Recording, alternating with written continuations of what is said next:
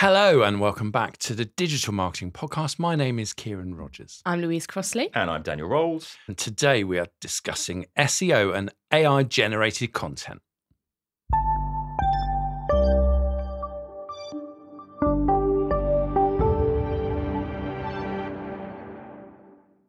So this one comes from a really, really important blog that was published by Google. So let's go back. Last year, so 2022, Google comes out and says that you are not allowed AI-generated content on your website. There wasn't really clear definition of that. But obviously since then, everyone started using all these AI tools. And what we're seeing is that everyone's generating this content, but you're not really supposed to be using it on your website. And everyone was kind of like, well, does that mean we're going to get punished in the search rankings? Could we get de-indexed? What's the risk? Then lots of people saying, well, you can't detect it anyway. There are AI tools being created to detect AI-generated content, which all gets a bit meta. But the reality being that actually you can't even detect it anyway. So how would Google go about doing that? So we were all kind of umming and ahhing and saying, well, you shouldn't really be doing it. Maybe it's good for assisting, but it shouldn't write the whole article. And then 2-3 weeks ago now, Google come out and say, actually, if you're using AI tools to manipulate the search engines, yes, that's a bad thing. Okay? But good content is good content. And actually, if you use AI tools, it's absolutely fine. So they've done a complete turnaround. And that it kind of makes sense because if the AI tools have been trained to write really great content and it is genuinely great content and you're using it to augment what you're doing, then why shouldn't you use it from that point of view? It's almost like they can't stop people from using it anyway, so it's better to allow it and just police it. Well, yeah, absolutely. But also, let's bear in mind, they've got their own AI tools that do writing, and they're releasing Bard really soon as well. So that would be a bit hypocritical. So we've got this really good writing tool, but you mustn't use it. Okay, so it wouldn't make any sense at all. So that's a big shift, which is I would say a bit of a relief for a lot of people. I also think it's going to lead to a lot of lazy content creation.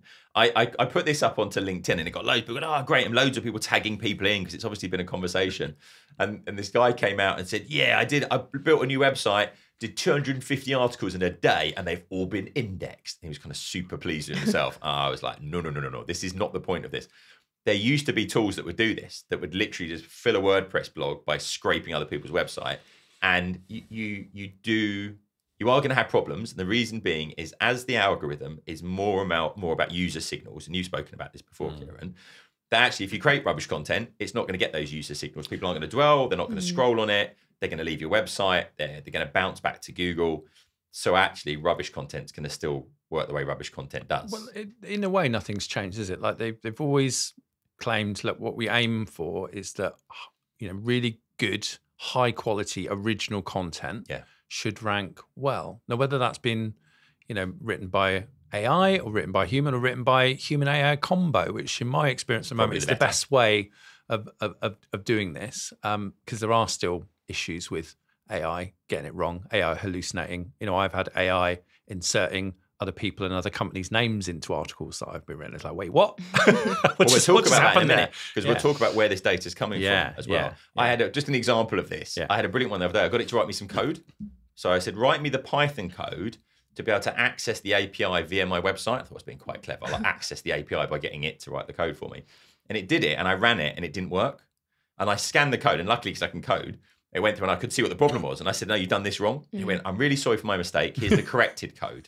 And he gave me the same code. And I went, no, you've made the same mistake again. And he went, yes, I realized it's this particular line. I was like, and it should be like this. Yeah, here's the code.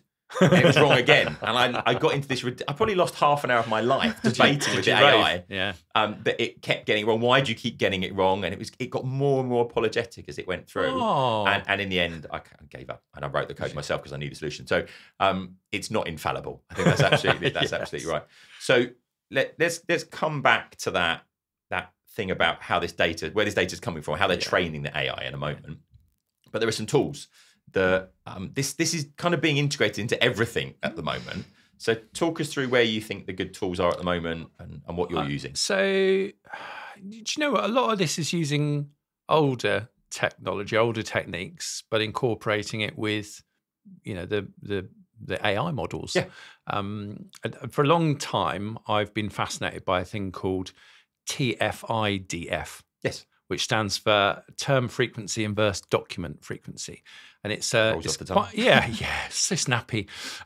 It's marketing, but it's not a full, like, 3-letter acronym. What's going on? It's too many letters. Too many letters. Can't get my head around it. But that's a very old technique. It was used by a lot of quite old library systems back in the 80s, where, you know, you look at how many times a particular phrase is mentioned within a document, and then that gives it a score, and that gives it a relevancy for certain types of topic. Right. You know, fast forward like 40, 50 years, and these things are still being used. Now, Google have come out and said, look, we don't use that. No, but they use something similar, like an advanced version of that, I'm sure, like, because it just makes sense if you're doing anything that's keyword kind of driven. And what a lot of the AI connected SEO tools now do is they leverage on, you know, AI's ability to go out and literally analyze. Okay, give me a subject.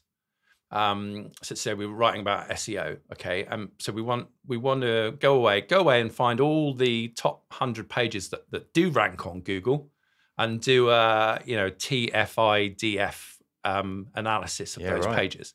And what you get is, you know, and you've seen this in lots of tools. I know SEM Rush have a tool. The Surfer SEO. I really love it. I really, really do love it. If you haven't checked it out, we've definitely mentioned it before on the podcast, but I think it's incredibly powerful. Plugs into Jasper.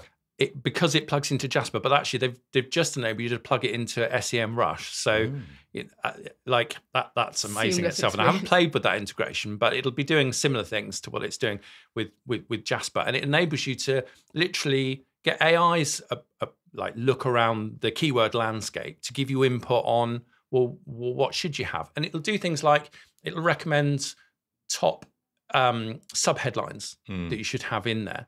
Where's it getting that information from? Well, it's looking at common ones that are appearing everywhere on the options that rank. And actually what it does is it gives you a lovely simple score out of 100 for how hot to trot your content is. Now, it's very much aiming at whatever key phrase you've gone after. So, you know, you have to do your keyword research, but a lot of the tools are bringing in keyword research tools. So you instantly know, you know, what phrases have got the most traffic around them. And it just helps you get your head around it. And actually, in quite a short space of time, optimizing content. So I'm using the tool to augment my knowledge of the keyword landscape, optimize stuff. The golden rule when you're doing this is not to just shove random headlines in there. Sometimes it'll highlight, oh gosh, there's a whole subcategory we've missed out. We need to expand the copy. And the AI tools can help you draft a first draft with that. But again, I would always get them checked by a subject expert to make sure that it's high quality. Yeah, you can't content. be using these tools if you don't know the subject. Can't. Doesn't really, work. really can't. Let me give you an example.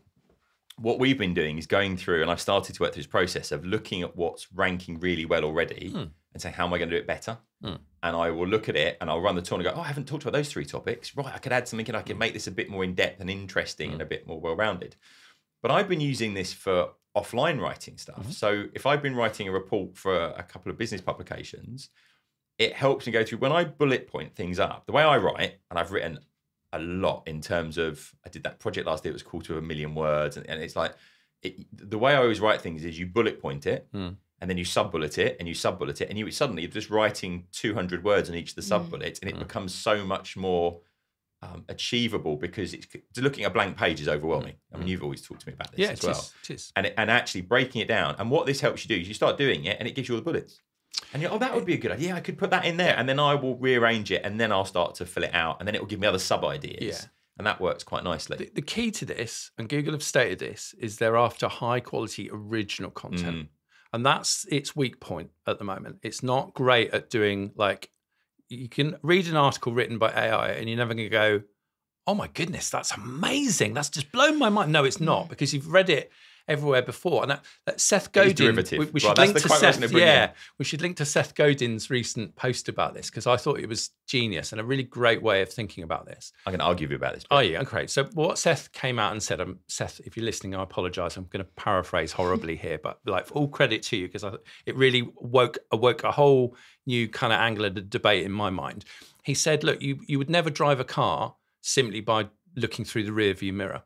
And that, in a way, when you think about, you know, these language models and how these systems have been trained, they've been trained on tons of data that exists actually in the past. Right? It's not looking at future data. It doesn't exist yet. So it's using that to model out all of this knowledge and all of this intelligence. And his angle was very much that you still need your strategists because they've got a far greater capability than the AI does to imagine future scenarios rather than base everything on what's gone before or rules. And so there's certain areas where it can excel, but go on, Daniel, come on, hit me with it. Right. So hit me with it. Our brains are neural networks, and you can have neural network based AIs. Okay. And a neural network basically says you have these kind of points of knowledge. Yeah.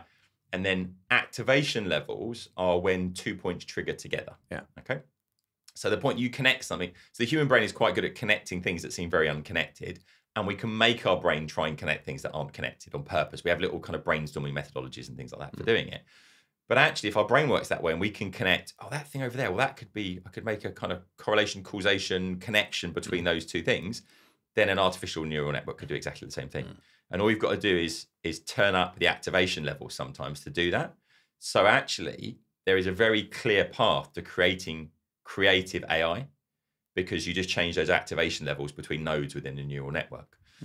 So I think that's really interesting. I think the current way it's done, I mean, I've got it before to do prompts that try and make it creative stories. Yeah. And every creative story is, oh, that's Lord of the Rings. Yeah. Oh, that's Harry Potter. Yeah. Oh, that is the point where it had the same movie title as well. Right. So it basically, it wrote the follow-up to Terminator, Rise of the Machines and all this kind of, it gave it the same title and things like that. So it is very derivative at the moment, generally speaking. But we're in like month 3 of this kind of thing in terms of from a marketing perspective. When you think in 2 years' time, it'll be so advanced. Yeah, like we were talking about auto GPT. Well, I'll talk about that in a second. But amazingly, that only released on GitHub on like the 30th of March. Like it's not even a month old when we're recording this. Yeah. So let's talk about that. Yeah. Okay. And then we'll come back to a few of these points. These auto AI agents, auto GTP, basically what it does, it's using the existing kind of technology, but you use the API and you do it via code most of the time. So just to be clear on this, we've got Chat GPT, which is a chat interface. And then we've got auto GPT. So it sounds similar, but they're different things. So Chat GPT is based on, okay, so OpenAI built GPT 3.5. They've released 4. That's the natural language processing engine that ChatGPT is based on. Yep. But you can access those things also via an API. And you can do chat, you can get it to generate text, all those kind of things. The auto things, there's lots of them out there. We'll put some into the show notes. There's some great ones you can actually play with without having access to the API. You put the problem you want to solve in. So you said to me, we want to talk about more efficient solar cells. And I said, well, let's more broad question. Let's ask it about how do we make homes more energy efficient? Yeah. And then you go, how many iterations do you want? Put the number in. And obviously, the more iterations you've got, the more it's going to use up your API calls because you're paying to do this. But in the free versions, you can try it out. And then you go. But the starting point is create a task list. So the first thing it does, it tries to answer that question and it creates a task list of what it thinks are the steps. First of all, it's like define the problem, see what research is out there already, look at the different options, all those kind of things. And then it goes, okay, iteration, let's do task 1. It does task 1, it tries to answer that question. And then it says, well, that's created a couple more tasks. Add those into the list as well. Iteration 2, go to task 2 on the list.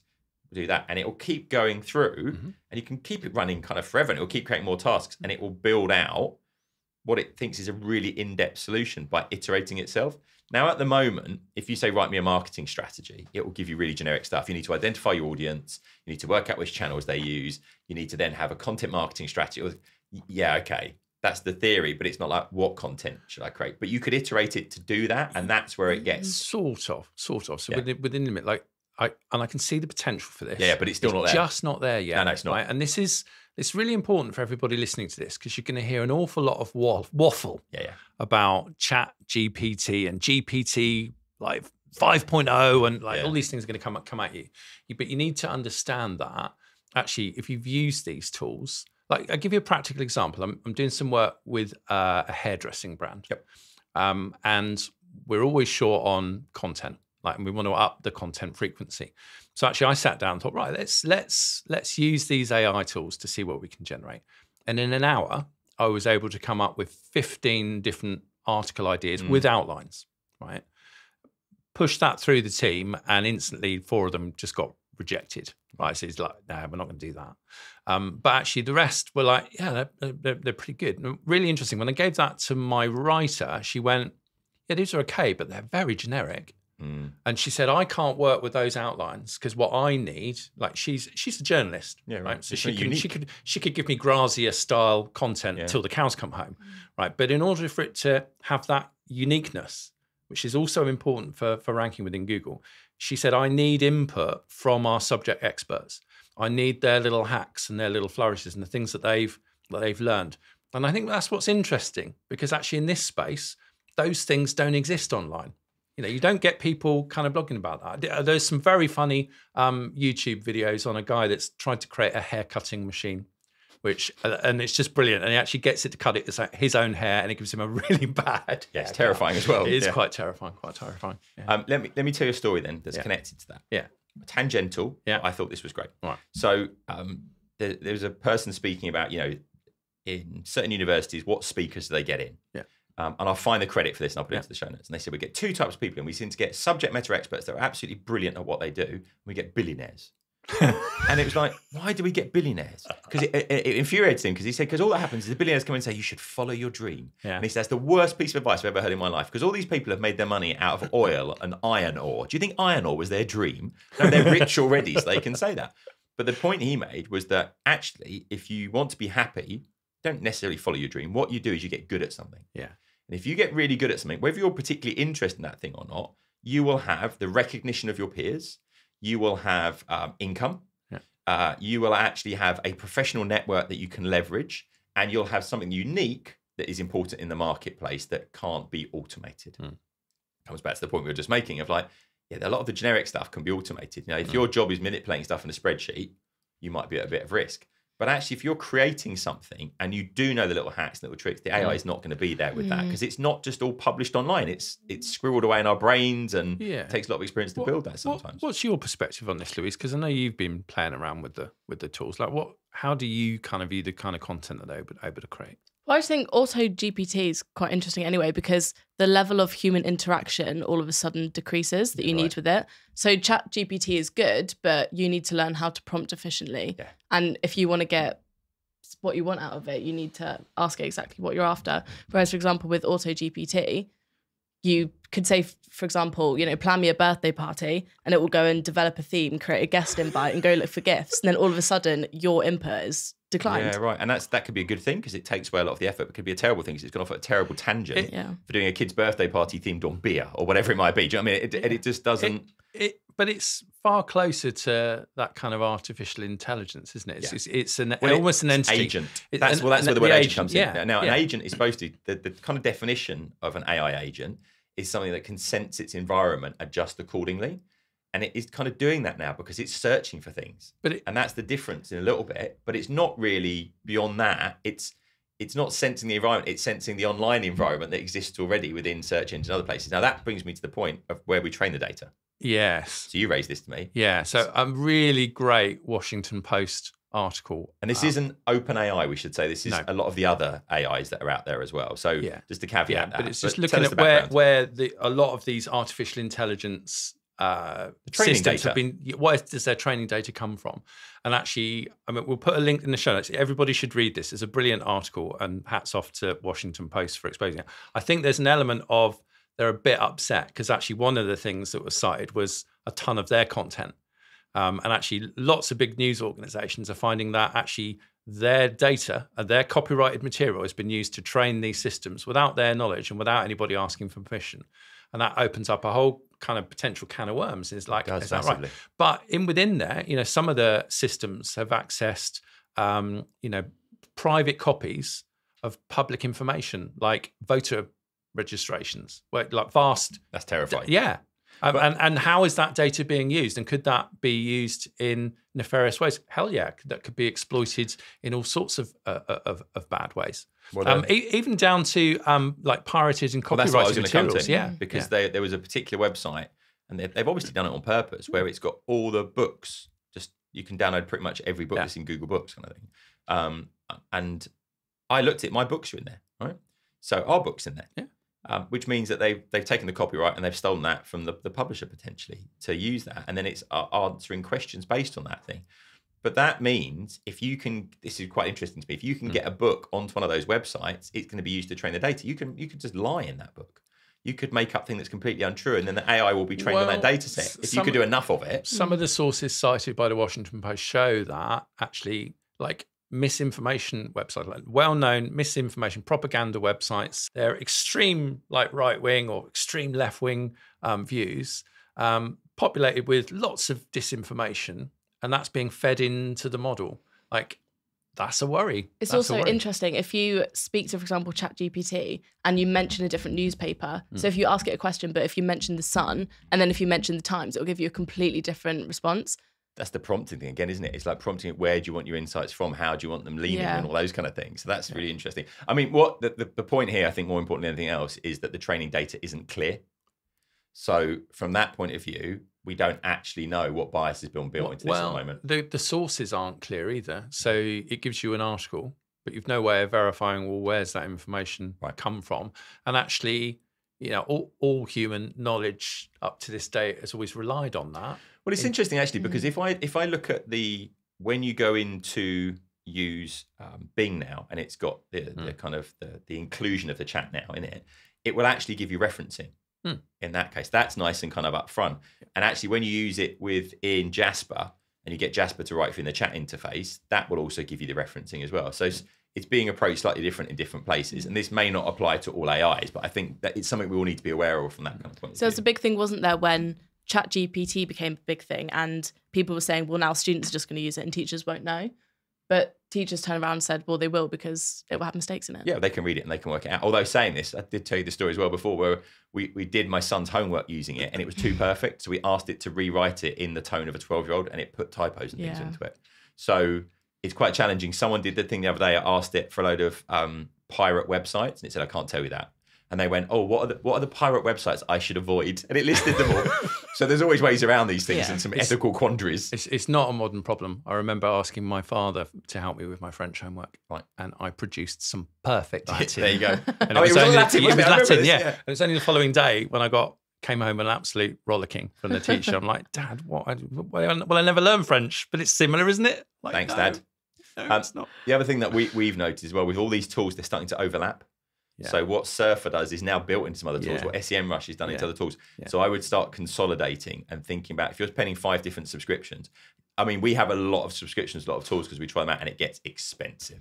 So actually start looking at the new functionality, even if you're not going to use it yet, but you might be able to get rid of some of the other tools as well. So it's definitely worth thinking about. Got to give, I think I did this last time, but I'm just so in awe of what they keep rolling out. But check out SE ranking. I didn't even say that. Yeah, it just, I mean, they've got, monthly cost compared to the others is lower, and it does much, a lot of much stuff. Lower. All the AI writing tools, We're not on got a commission, lovely SE, like local SEO tool, which rivals, you know, what you can see in some of the other tools. It's just, phenomenal. Yeah. So as ever, all of those links will be in the show notes, targetinternet.com/podcast. We would love to hear your opinion.